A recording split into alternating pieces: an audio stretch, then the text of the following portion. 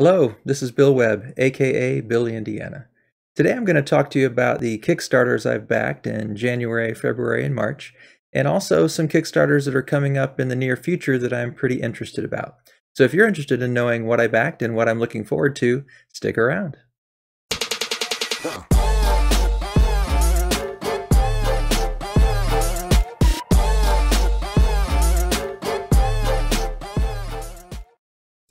Of the games that I've backed so far in 2021, the only one that's closed is Maquis. And here you can see the Board Game Geek website for that. It's a solitaire worker placement game with variable goals and a playtime approximately 20 minutes. I'll just show you some of the art here. It's got this board, and this is a remake. It's a second edition with some new features. So there's the key picture showing the main game board. And then here is the Kickstarter page. So this, like I said, second edition, multiple languages. One of the reasons I backed it is it's a solo game that I think looks really fun theme-wise. I also think that for the price of $29 to get this upgraded version of a game that a lot of people really enjoy with all the upgraded features. You can see here what it comes with, the game board, the rule book, the different pawns for military and resistance and soldiers, and then the resource tokens, and they've been able to expand a few things as well. So you can see what's in the box here. There's some interesting how to play information, rule books, and print and play for you to download if you're interested. If you just need the new content, you can back it just $5, but I've never had this board game, and you can see some good reviews here from Minimum Player Count and also Dice Tower, Board Game Gumbo. And so there's quite a few good reviews here, and even some playthroughs from Quackalope and others. So lots of support for this game, and I'm looking forward to it. The shipping is just $6 in the US, so that's not too bad, and excited for this game, Maquis. So that's the first one I backed, and it is already closed. It's estimated to deliver in November of this year. There is a late pledge open though, so if you're interested in backing, you can go to the Kickstarter page and click on late pledge. The other three that I've backed are still active, and the next one is High Noon. And High Noon, I guess, was a Kickstarter that tried to come out a year or two ago and didn't pan out, but they're doing a really interesting approach this time. They're giving sort of backwards support to the people who supported it the first time. It's obviously a Western game, and it's a miniatures-based kind of skirmish game. And there's all kinds of different posses you can use. There's quite a few pictures here on their Board Game Geek site, and they've been pretty active in posting new information, showing videos of gameplay, showing videos of what the miniatures are going to look like, introducing the new posses as they're advanced into the Kickstarter. On the Kickstarter page itself, you can see there's 13 days to go, and they've more than doubled their goal, and they continue to rise. In terms of what they're offering here, there's a little bit about the story. So you've got these different gangs and posses that are battling it out. And the core components, you can see it comes with these grids for gameplay where you've got buildings and open territory. You've got these miniatures and the cardboard tokens, also the posse cards and character sheets. And then there's different loot cards, and then there's also different stretch goals where they're opening up new posses and such. And so the base pledge of $52 gets you the core box. And then if you go to Bullets and Brandy, you get everything in that core box plus the Sweetwater tier. So it's giving you some more posse members, some more loot cards, some more miniatures, some more tiles for the game. And the Metal and Money pledge was originally $100 if you got it early on. Now it's $130. And it comes with everything in the prior plus now this everything in the Bullets and Brandy tier and up, and now these extra features. So now we've got additional loot cards and torches, armor suits, economy cards, general store, gunsmith, blacksmith, Abernathy gang, more posse cards. So quite a bit. And then if you go to the everything and what is it? Everything in the stove. I forget what that is. Then it's everything including all future expansions, and it comes in this wooden crate. That one jumps all the way up to $300, so it didn't seem wise and for my budget to jump into that one, but that one does come with everything and all future expansions, and it also comes with free shipping. So, and then there's going to be these optional buys. So if there are some posses that aren't in the tier that you're ordering but that you're really interested in, you can add posses, you can add these upgraded tokens, you can add cards and other things. So there's quite a few add-ons here.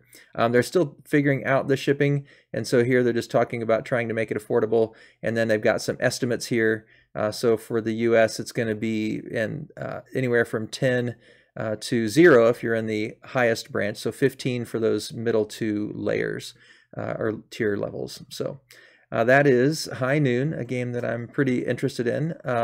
I really like Western themes, and I've seen a couple how to play videos that are posted here, and some review and other videos online that make me very interested in it. So about 13 days to go. Lots to watch on this one if you're interested. High Noon is the second one that I've backed so far in 2021. The third one is Eternal Palace. This one's by Stephen Aramini and Alley Cat Games. And this one, it sounds like it's a little bit of a kind of a canvas if you're familiar with that new game where you're creating works of art. It's got a little bit of that feature to it. You can see the art is really beautiful just on the box and the game board. It's got some 3D elements that you can see here in these pictures, some cool miniatures and figurines that come with the game. But if you know about Canvas, you might know that you're actually constructing a picture, and that's part of this Eternal Palace. So here is the Kickstarter page. You can see there's 10 days to go, and they've reached well over their goal. And they've got a couple different backer levels. But like I said, you can see the really pretty art that's drawn me in. I've heard it's kind of a Kingsburg-ish game where you've got dice placement, or maybe some like Dice City or something like that where you're placing dice out. And I've liked those games. And here's the kind of image where you're layering in pictures to create a work of art, kind of like the canvas. It doesn't have the sleeve deal that Canvas does. But so it's got some interesting combinations where you're creating these bits of art by layering in the pieces. You're managing your resources using dice placement on the board. So it's got some really unique things. And Rado was really interested. He said we're really head over heels with this one. And it's also one of those that's just not very expensive for what it appears is included with all the layered art pieces, all the different cards and 3D miniatures and tokens. Yeah, it's I think a really interesting game, and also just a beautiful bit of art built in. So those are some of the minis that they're including, and the Labyrinth expansion comes with this deluxe version. So that is Eternal Palace, another game that I have backed so far. Again, there's 10 days left on this one, so if you are interested, you can go to the Kickstarter page and check it out. They've got some stretch goals, which have already been passed. Some of them are social stretch goals and otherwise. So if you're interested in this one, check it out. The two pledge levels, the base game is about $46 and the deluxe game is $59. But for a game of this quality and this amount of components and features, I think that's a very reasonable price. The next one that I backed so far is Crafting Arzium, and it's a documentary. And this is actually a documentary based on the world that's been created by Ryan and Mallory Lockett from Red Raven Games. And here Hans Scharler, I hope that's how you say your name, Hans, but excited to announce his newest project. And he has been serving in the past as a producer with Eric Rail on Game Designers. And I haven't watched Game Designers, but I've heard a lot of people talk about it. I'm a real big fan of Red Raven Games. I own quite a few of them, and I'm currently playing Sleeping Gods with my wife, going through some campaigns with that. So I'm very interested to see this documentary about their creation of this world of Arzium, and also some input or insights into the creation of their Now or Never game, which is coming out later this year. The Kickstarter page is right here, and so you can see the video about it if you'd like. You can see that you can now add the Game Designers digital download. That's an add-on that's coming now. So it's talking about the world that is around these games: near and far, Rome, above and below, Islebound, and City of Iron. Some nice imagery of Ryan and Mallory there. You kind of get a note about the campaign goals and following them around. In terms of the pledge levels, you can just, for $3, get the wallpaper. For $15, I think I got early bird, so it was a little cheaper, the digital download. And then you can also get DVDs and Blu-rays and lots of other things if you want to expand all the way up to even having you be a part of the video itself with very large donation values. And then they add on, you can get some art prints. So that's an image from the new game coming up, Now or Never. Had a chance to play test that one online. Really fun game, looking forward to quite a bit. You can order some promo cards that come with the game, Now or Never, set in this Arzium world. You can get your Blu-ray signed, screensavers, and then, like we saw, there's no picture, but at the top it did say that now they're including the as an add-on the Game Designer's digital download. So I'll probably add that on when the Pledge Manager comes out. There's just 4 days to go on this one, so if you're interested, you can see that it's just barely surpassed its goal, but hopefully a few more people will jump in here in these last few days and provide a little bit more for them to make this documentary come to life. And the last one that I backed is the Everdell expansions and complete collection that's come out. And Everdell is a game that's basically a modern classic now, I would say. People almost everywhere have heard of Everdell. If you're into gaming at all, you know something about it. You know it's the game with the incredible tree on the edge of the board, the game board, with just incredible art and cute little creatures. But the Kickstarter is one where they're bringing out the 2 latest expansions, the Mistwood expansion and the New Leaf expansion, and they're also offering the complete collection, which comes with everything.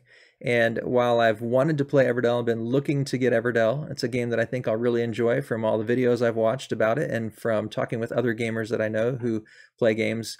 It's one that I'm really excited for, but have never invested in. And this just seemed like a great opportunity to go for the complete collection, just get it all at once. And so this is the Everdell, and here's the first, or one of the expansions of Mistwood. This one, I believe, is the one that offers an ability to play with a virtual player, an AI player. And you can see just the art continues to be incredible. You can, if you have everything already, get the big old box of storage where you can put everything in it. It comes with some nice inserts, card dividers, and some other information. Or if you don't have anything, you can go for the complete collection, which is a huge savings as opposed to buying it piece by piece.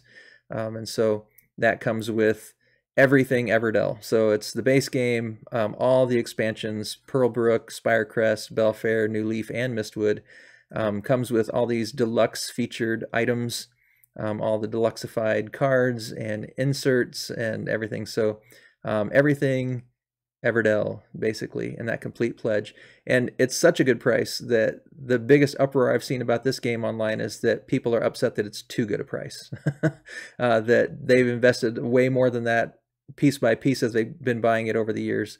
And I understand that frustration if you've had that investment going for years and now you see, well, I could have waited till now. But I guess the other side of that is if you've been investing in it in years, you've also been enjoying it for years. So the rest of us will have to wait till next year to start enjoying it if we go for that. But I am very grateful personally for that great pledge of value. And then some deluxe options. You can get resource vessels for an add-on if you'd like.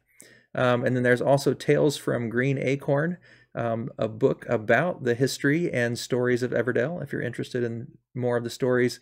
And then down here, quite a bit of praise, some playthroughs, overviews, reviews, lots of different videos. I can't imagine that if you're watching this video that you've never heard of Everdell, but if you want to know more, watch some of those other videos and learn the details. And then those are, again, the pledge levels. So this one, I believe, is 4 more days before it closes. Yes, 4 more days. And they've, gone almost to $3.5 million of income for this game. So incredible Kickstarter for Starling Games. All right, now to the games that I am interested in that haven't come out yet. The first one is Buru. And this one, actually, the Kickstarter, I believe, starts on the 23rd, so in a couple days. And the reason I'm interested in this one, you can see it says, you are a noble of 14th century Majapahit Empire, a powerful thalassocracy, a maritime kingdom that presides over the Indonesian archipelago. And we lived in Indonesia for 12 years. And this looks like a fun game that is able to be played from 1 to 4 players. And if you look at the art, the artistry is by Indonesian artists. And so that really drew me in, again, having lived in Indonesia for quite some time. Just being able to see the culture we lived in for over a decade and see it come to life in gameplay. So I'm very interested in checking out this Kickstarter when it comes to life. And then there is also a site where you can go to and play online. I just found it today, so I haven't even had a chance to check it out. So I think the Kickstarter starts in 2 days, but you can see these incredible pieces and the beautiful game board of these folks trying it out. Very Indonesian style art, and really excited to try this one out. So that is Buru, one of the games that I'm excited, and we'll be checking out that Kickstarter in a couple days. The next one actually isn't a Kickstarter exactly, but it's a crowdfunding game coming through Gamefound, and that is Robinson Crusoe. Now, Robinson Crusoe is another one I would consider to be a modern classic. So if you're into board gaming at all, then you know about Robinson Crusoe. And the Gamefound crowdfunding project starts again on the 23rd, so a couple days. And in this, they're going to have the collector's edition. So that's what I'm interested in checking out. If you get on here in the next little less than 2 days and click to follow, you can get a €5 credit for free on whatever level of investment you'd like to join at. Looking down here, you can see that Robinson Crusoe, it's a collaborative game that is really difficult to win, but you know, here we got Tom Vassell, Rado, Joel Eddy, lots of people singing their praises about this game. And the thing about this game is it's coming with reworks of the rules. It's coming with a book of adventures for all kinds of new storylines and campaigns to play through. It's coming through the tutorial. It's coming with a tutorial campaign. Looks very much like the ideas that came about in the Gloomhaven Jaws of the Lion, where it teaches you the game as you go. And this is one thing I'm most excited about. I actually picked up a used copy of an old version of Robinson Crusoe when I first started getting into board gaming, and I was so intimidated by it as I was reading through the rules and started watching videos. I ended up trading it for a different game. But now with this tutorial to help teach me, and with all of these exciting miniatures, I'm very much interested in checking this out when it comes out in a couple days. The mobile app here also allows you to try some different features. It's not required for the game, but that's an interesting twist. The Book of Adventures, like I said, all kinds of new scenarios, or you can just get an upgrade pack if you already have a lot of Robinson Crusoe material. So I'm excited to learn more about this when that comes out in 2 days on the 23rd. The next one is Fjords. And Fjords also, I think, opens up on the 23rd. It's a remake of this game from 2005 by Frans Benno de Long. I think that's how you say his name. And the older version, you know, it looks definitely dated. It's 16 years old. These are some cookies, I think, but there's the actual game. So it's got some, you know, interesting features. I've heard a couple reviews about the kind of game that it is, and it seems interesting. So I don't think it's quite as high on my list as some of the others that I've talked about, but I'm definitely wanting to try it out. I've heard a lot of people say that they really enjoy this game. It looks intriguing, and whenever there's a remake, I like to check it out and see. I haven't played Fjords, the original, but several content creators that I follow have been talking about it with some interest, so I definitely want to check it out. One that I'll look into when it opens up in a couple days. And then the last one, I don't know a date for, but it is Bantam West, a 2 to 4 player Western featured game. And you can say, it says, "Welcome weary travelers to the town of Gallow Springs, the only civilized town in the entire Deathelm frontier. Surrounded by bandits, predators, and cultists, only the tougher survive.